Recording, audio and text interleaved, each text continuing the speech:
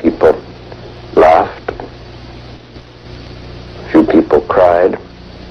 Most people were silent. Hello and welcome to the Unexplained YouTube channel. In this video, we'll take a look at the life of Julius Robert Oppenheimer. Oppenheimer was a brilliant physicist who played a key role in the development of the atomic bomb during World War II. He was also a complex and controversial figure, and his legacy continues to be debated today. So let's dive into the video. Julius Robert Oppenheimer was born to a prosperous and well-connected family on April 22, 1904, in New York City. His mother, Ella Friedman Oppenheimer, was a housewife, and his father, Julius Oppenheimer, was a prosperous businessman. Helen and Catherine were Oppenheimer's two younger sisters. A naturalist, Oppenheimer studied science. Early interest in minerals led him to correspond with the New York Mineralogical Club, which was so moved by his writings that they invited him to give a lecture even though he was only 12 years old at the time. He went to Harvard University in 1922 to pursue a chemistry degree. A love of physics led the young Oppenheimer down a different scientific path, even though he graduated first in his class 3 years later. He then traveled to Cambridge, England, to start his graduate physics studies. Undertaking research at the Cavendish Laboratory with J. Thomson, the person who discovered the electron. Oppenheimer began his study of the atom after Thomson. A year later, Oppenheimer was in Germany attending the University of Göttingen, one of the foremost centers for theoretical physics in the world. Max Born, the head of the Institute of Theoretical Physics, had extended the invitation, and he was soon mingling with future luminaries in science. He published a number of papers while he was living in Germany that advanced the field of quantum theory. The Born-Oppenheimer approximation for molecular wave functions, a significant contribution to the quantum molecular theory that attracted widespread acclaim in the scientific community, is one noteworthy piece of work. Oppenheimer had earned his doctorate by 1927 and had accepted appointments as a professor at the California Institute of Technology and the University of California, Berkeley. He commuted between the two universities for the following 13 years, carrying out significant research in numerous scientific fields, such as astrophysics, quantum field theory, and nuclear physics.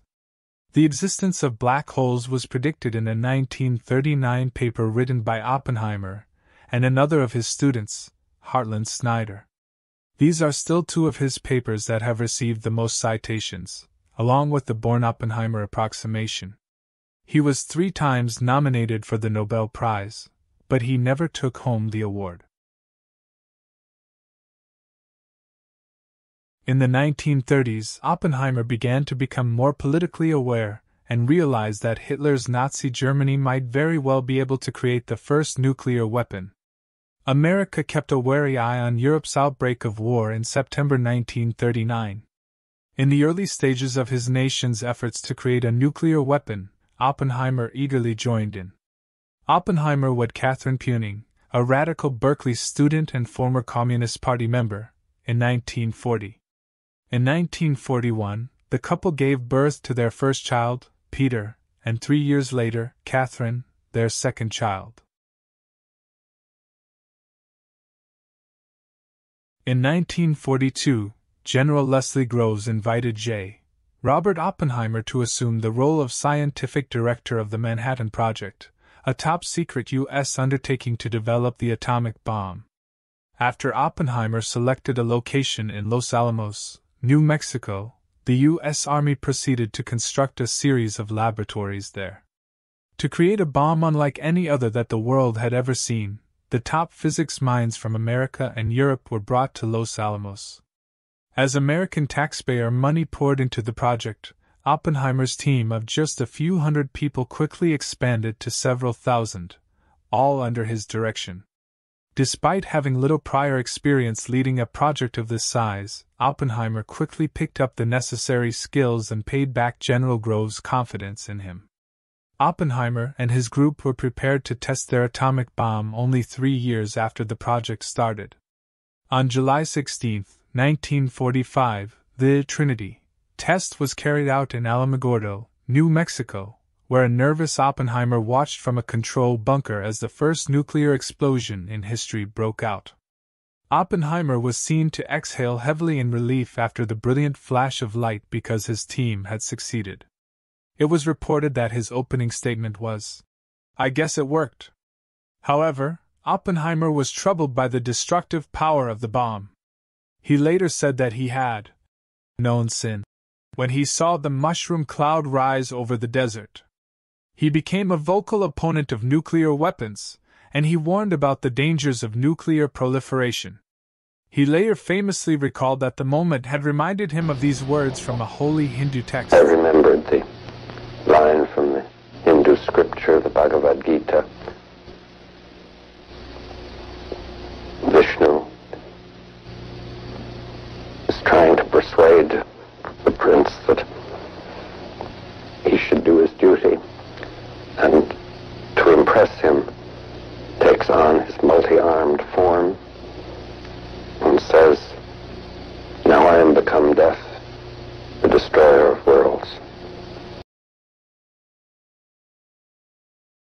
The Second World War was effectively ended less than a month later when America dropped 2 atomic bombs on the Japanese cities of Hiroshima and Nagasaki.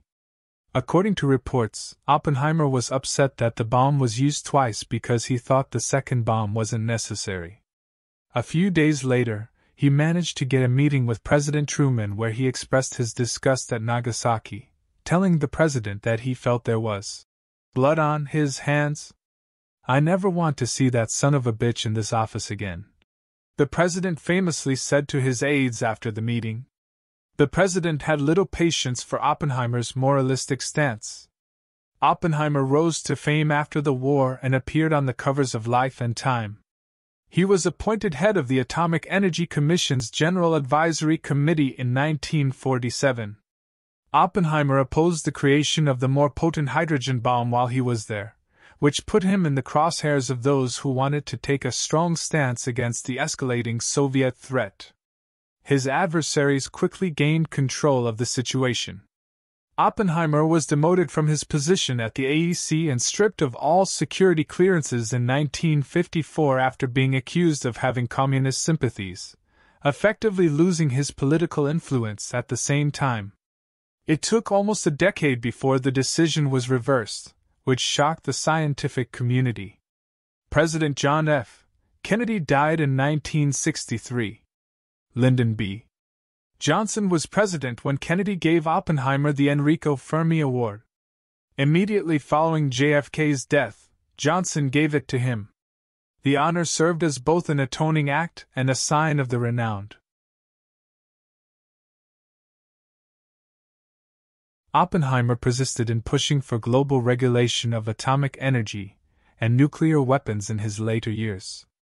Just 1 year after retiring, he passed away in Princeton, New Jersey, on February 18, 1967, from throat cancer. I think Oppenheimer was a complex and controversial figure. He was a brilliant scientist who helped to develop the atomic bomb, but he was also a man who came to regret the destructive power of his creation. His legacy continues to be debated, but there is no doubt that he was one of the most important scientists of the 20th century. What are your thoughts on Oppenheimer? Write down your opinion in the comments section. And if you found this video helpful, then please share it with your friends. I really appreciate your support. Your likes, shares and subscriptions help me make more content that you'll enjoy. See you in next video. Till then, take care and thank you for watching the video.